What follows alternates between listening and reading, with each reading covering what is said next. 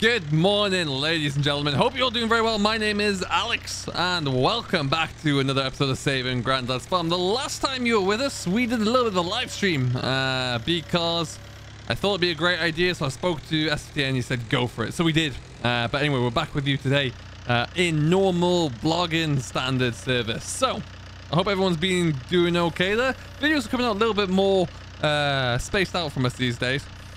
Just allowing us to get bits and pieces done, really. So there's a few little things to update you on there. We're going to go and have a wander over the pigs soon.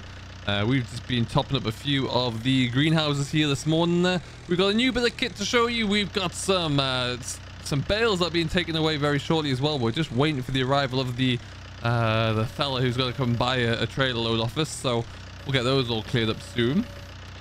Just going to kind of tip this into here. It's looking good. Splendid. Yeah, and then we'll crack on. So it's, yeah, like I say, we're keeping ourselves going as always. We're just having a little Wiedemann at the moment, getting a bit of just maintenance work done. Really, days are all looking good. We're gonna park this up again. So yeah, keeping the orchard fields ticking over there, which is always priority number one. And they're looking good. Really, they are looking good. Everything has been drilled up for us here on the home farm in 6 Ashes. There, we're all done and dusted, which is great. And this tractor, the Massey, well, the Massey is not long before it's going to be sent away from the farm here, really. But don't worry, we're not getting rid of it.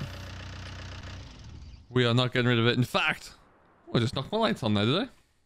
There you go. It is going away. It has been cleaned to within an inch of its life with us here. And it's looking remarkable, but I want to get it all properly taken care of. So with that in mind, it's going to be taken away and it's going to be resprayed. So this is the last time you're going to see it looking like this, and then we'll get it back in all of its shine and glory. And I can't wait to see that. It will look fantastic. So that's hopefully going to be, I'm going to drive that away tomorrow.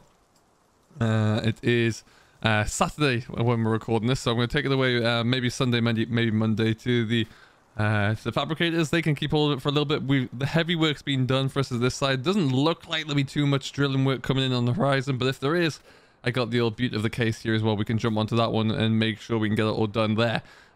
We actually need to get that sprayer put onto there at some point, or the spreader, sorry, because we've got a little bit of fertilizer that we'll have to put down soon.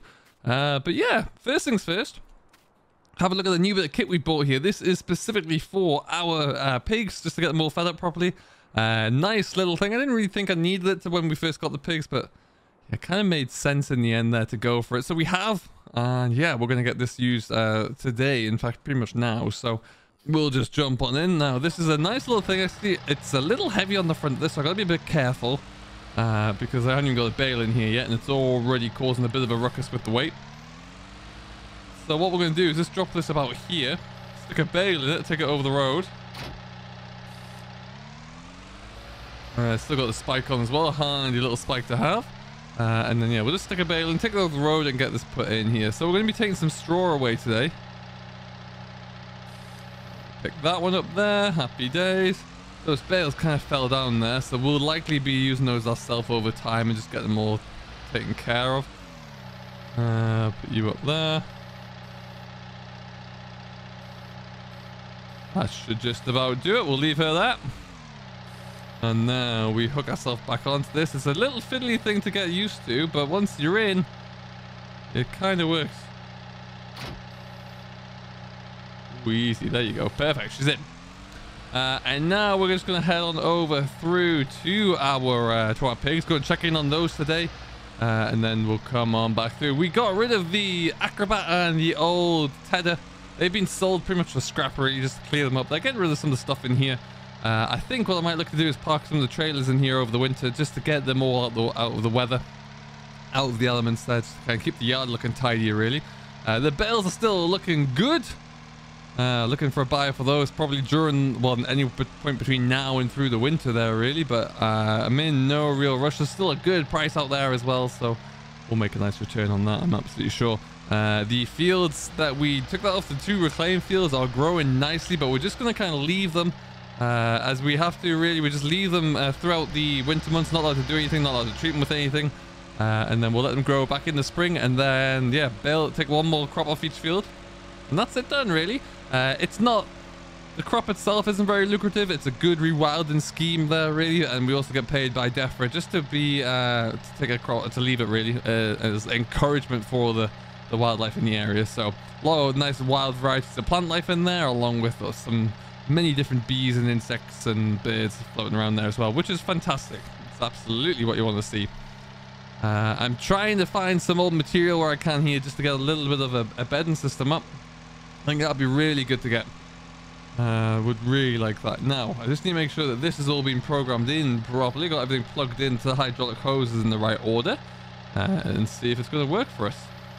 So I think we're all good. What we're going to do then, pop around here, get ourselves back in there. We'll just lift up over the board, and we're away there. Perfect stuff.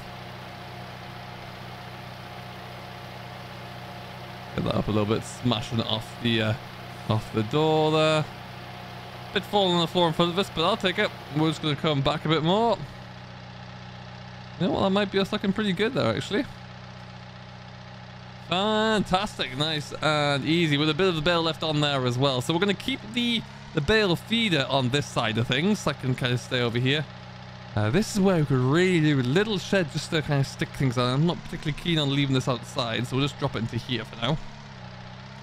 Keep it out of the way.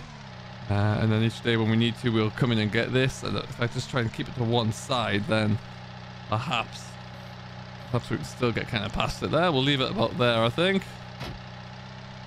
Perfect. I want to keep the veil spike on though. Okay, and whilst we're here, actually, there's 2 bales of straw there. We're just going to stick under the cover. And then, yeah, we're good. Yeah, pigs are happy. They seem to be putting on a bit of finishing weight as well, which I'm delighted to see. Really is good news to see that one come through. So we'll keep them here, keep them happy, keep them fed up and fattening, and we'll be good. And that's the rest of our feed mix in there as well. That system worked quite well. I need to think about how we're going to do that moving forward, because we don't have too much maize or corn really that we could put into that we have to grind up. So I have to see how that's going to work. But yeah, for a good start, for a starting point at least, it worked very well. And what I'm thinking of as well, put some sort of lean-to, like I mentioned, along this side here when we can afford it. It might not be anytime soon, but certainly where it would go. And we'll, just to give us a storage option here, I need to put a nice proper gate on this farm as well, just to keep it all nice and safe. So that'll be on the list of things to do as well. We'll just line these bales up on this side, keep them out of the weather. And now we come here, and oh, there! He is here for me, as it would turn out. So I better scoot back on over there. Looks like he is coming in. My buyer coming in for a load of straw, so we'll just try and nick around the side here. And we're going to get that filled up. I think we'll use the straw from the combine shed just to free that up so I can get some more space to park equipment. Which is a pity because I'm not quite ready for him. So we'll have to move some gear around quickly here. I'm sure you won't mind. Okay, let's just jump on in and move that tractor out of the way, I reckon.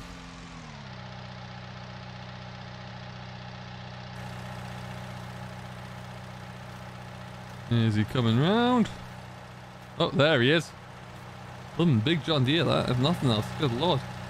Yeah, so we'll probably, just to be safe, we'll put the case onto the fertilizer spinner now. Don't want anything to hit that when it's almost brand new for me, so yeah, we'll just do that. Oh, yeah, you stop there. Perfect. Excellent stuff. And then we're into the old combine here. Got some new belts on the way for this, just so we can give it a little bit of a... There's a few little things that I want to change out. And then all being well, it should be fine for the season coming. See... No reason why it won't be. So that'd be... I can't wait to get back onto that. Well, obviously the acreage is increasing, so be interested to see how much longer it takes to get through all of that ground. But that's definitely a challenge for next year. And we'll see. The temptation's always there to go a bit bigger and a bit more modern, but with that is always extreme costs, right? So we'll try not to keep this in here too long, what with it being next to some hay.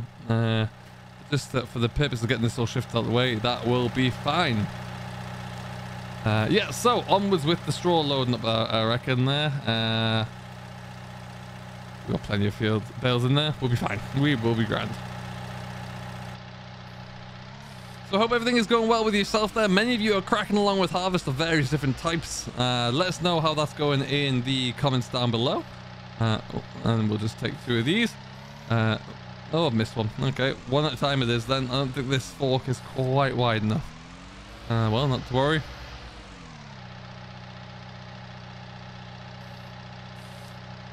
Just kick that out a bit there. There you go.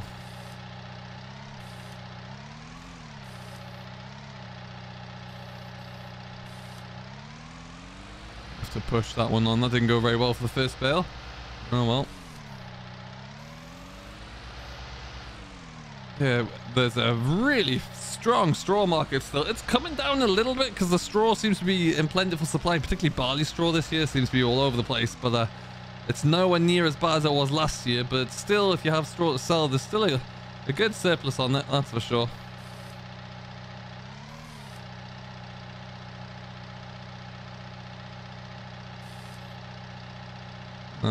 Back we come.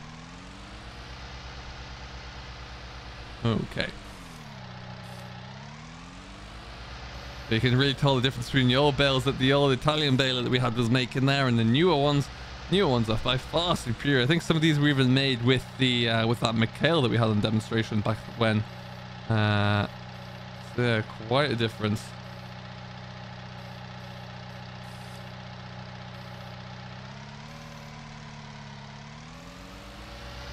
Okay, I'm not sure why I came in on such an angle for that, but we did. Behind me in our new, what was going to be a new grain shed, it's really just kind of a machine storage shed now, is an awful lot of my newer equipment. The equipment that we kind of picked up over the last year or so. All kind of serviced up, all washed and cleaned down there for the winter, so it's all looking in good nick. And it's going to stay there now until we need it. Hoping. We've still not received the door. I believe the door's still lost in transport somewhere. And my suppliers keep blaming various different things from pandemics to Brexit and everything else in between. So hopefully we can get that shutter door in there soon. Can't be that hard to find one, that's for sure. But it's fortunately we didn't have to keep grain in there because otherwise that would have really been pretty useless. But anyway, on we go.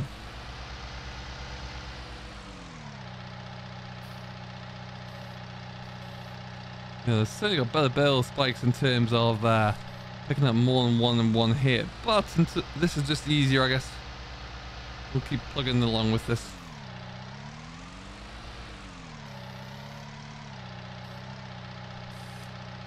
There you go.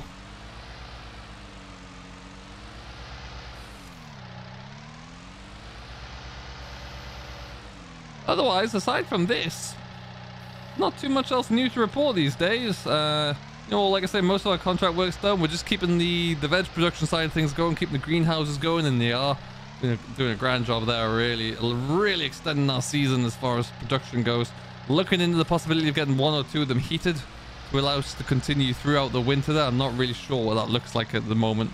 Have to figure that one out. But yeah, that's on the cards as well. But yeah, we'll see. Otherwise, everything else is everything's going well.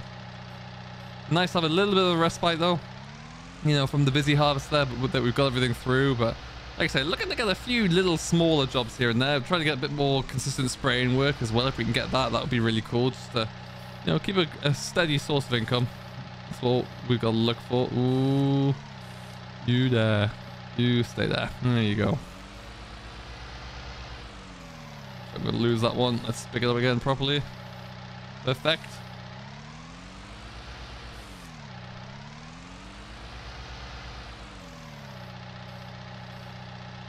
All right then.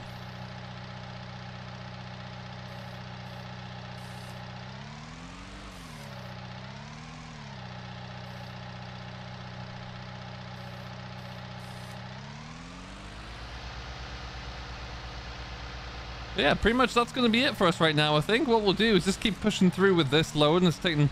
I could change the fork out, but we're getting it done. Getting ourselves down here. Clearing some space, that's the main thing. Gotta be careful to throw those onto the combine.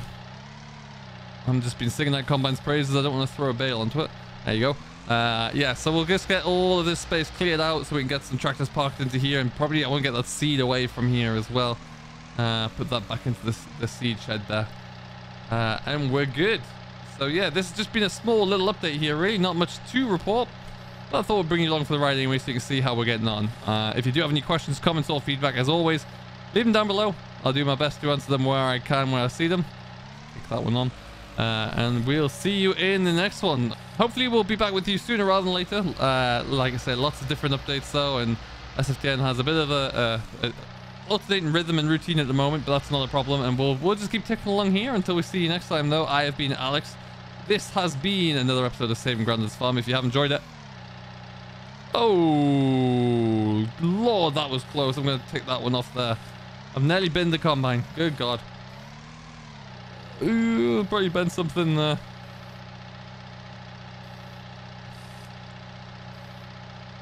Ooh, good job that thing's made out of nothing but iron, it seems. Heavens above, that was close. Okay. Alright, so with that, it's probably even better time to leave it. Until next time, thank you very much for watching. I have been Alex as always. This has been Saving Grandad's Farm, and we'll see you all in the next one.